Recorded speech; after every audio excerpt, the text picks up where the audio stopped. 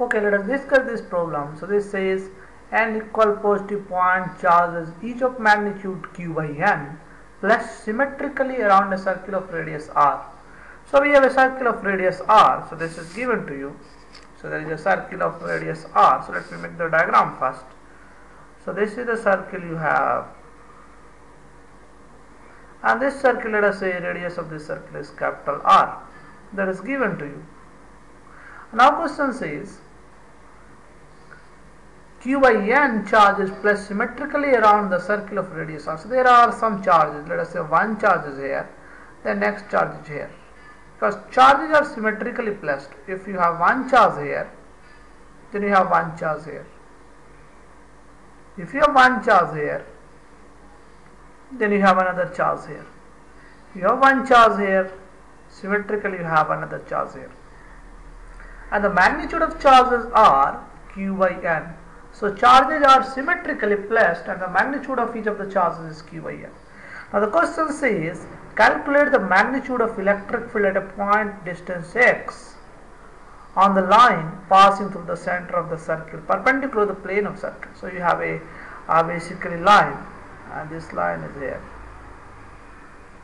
We have to find what is we have electric field here, and let us say this distance is distance x, that is given to you. We have to find what is the electric field at this point. So what we will do is we will calculate electric field point by point. So you see, let us say if I want to calculate electric field due to this point, so you have point, this goes. So if I want to calculate electric field due to this point, so you see this is the point. We want to calculate due to this point what is the electric field.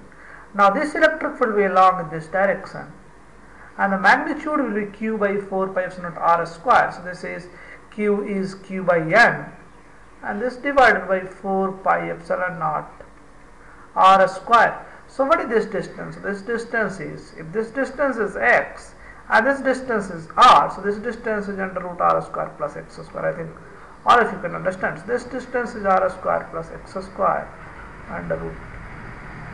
Are you getting? So this distance is this. So we will have electric field is q by 4 pi epsilon r square if we have a point charge. So this point charge r square we will have simply r square plus x square. So this is the electric field due to this point charge. Are you getting? So we have to find total electric field at this point. So this will have, so there are two components.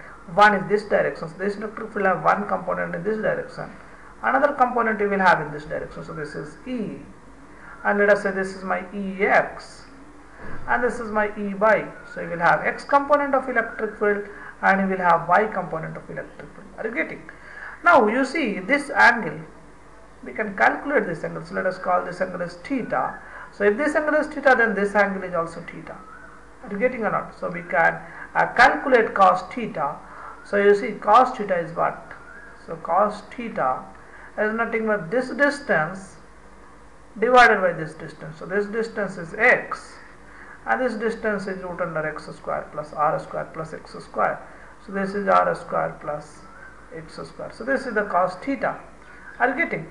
Now if I know the E, I know the Ex. So Ex is E cos theta. So Ex is simply E cos theta. Now you see this is the electric field due to one point. So this is q by n by 4 pi epsilon naught r square plus x square. So this is r square plus x square you have here. Are you getting? And then I have to multiply by cos theta. So this is x divided by under root r square plus x square. Are you getting or not? Now you see the problem is next.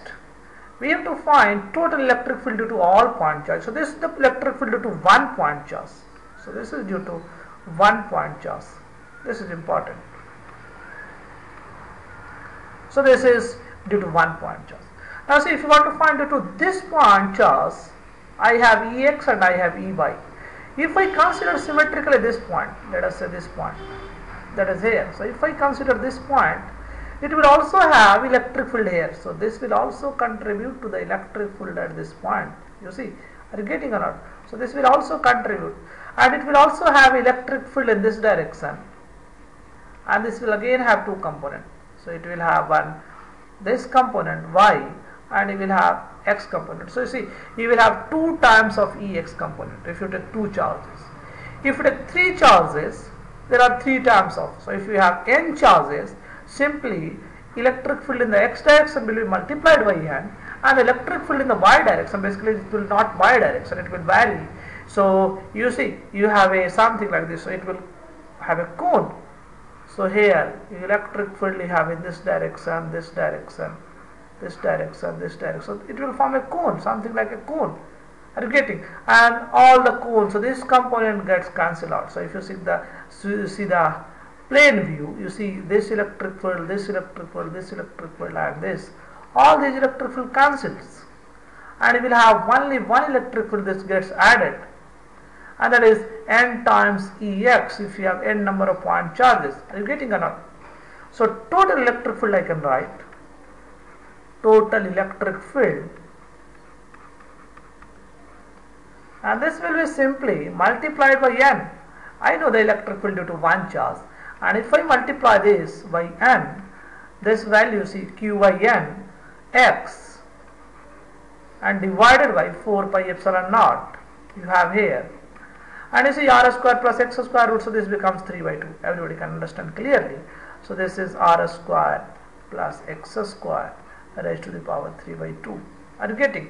Now I can write next, so this n goes out, so we will have qx by 4 pi epsilon naught r square x square raised to the power 3 by 2. So this is the final electric field you will have, and of course this will be along the axis of ring. So this is along the axis of ring. Are you getting?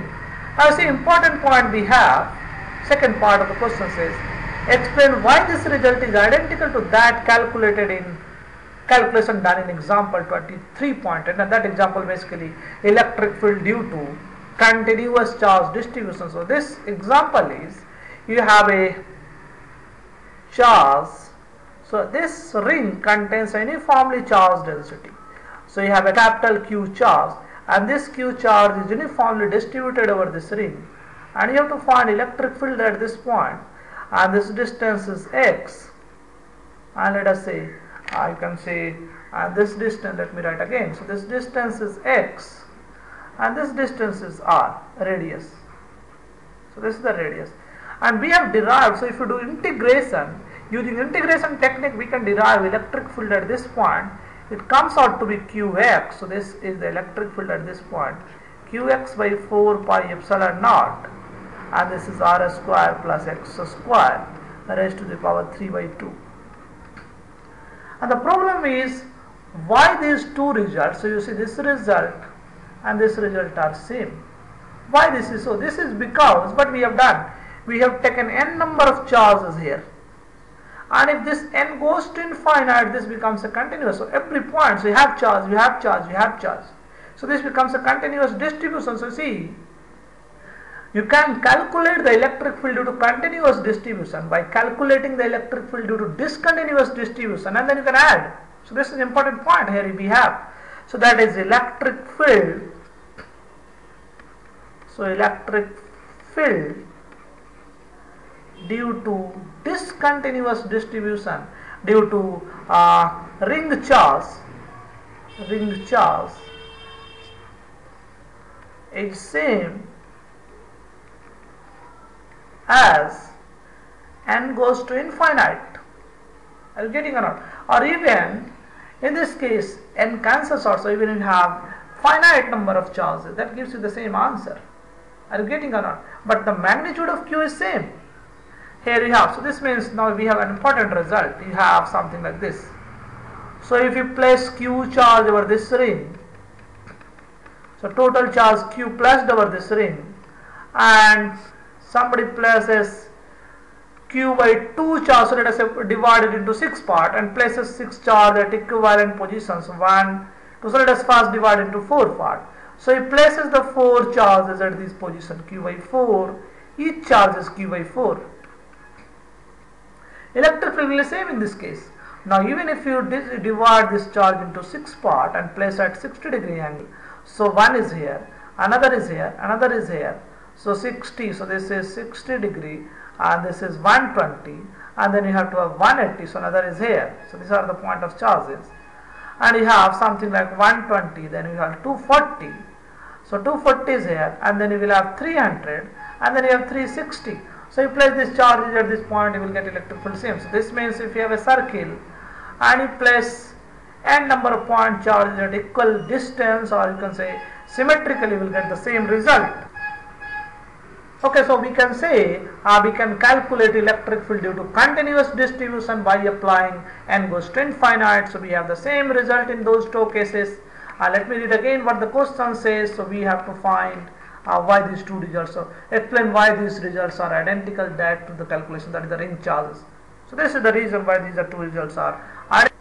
So one can also say electric field, magnitude of electric field does not depends if you cut the charge q and place at different positions. So if you have a charge tab, total charge q, and you either place at 2 position or 3 position or 4 position or even 1 position, or you put the charge at n position, in all cases you have same electric field. So you see, if you place a capital Q charge at 1 position, or you place the same charge at 2 position, or you place the same charge at 3 position, in all cases you will have similar result.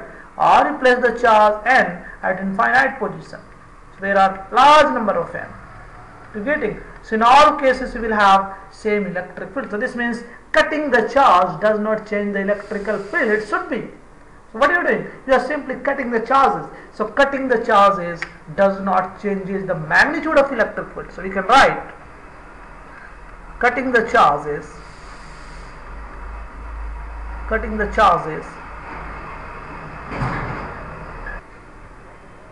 so does not change the magnitude of magnetic field. Electric field does not changes. Does not changes the magnitude of electric field. You're getting or not? So these are quite obvious. Magnitude of electric field. Things are easy. You're getting or not? Okay, let us come for the next problem. It's a quite easy problem, interesting problem. We'll discuss the next one.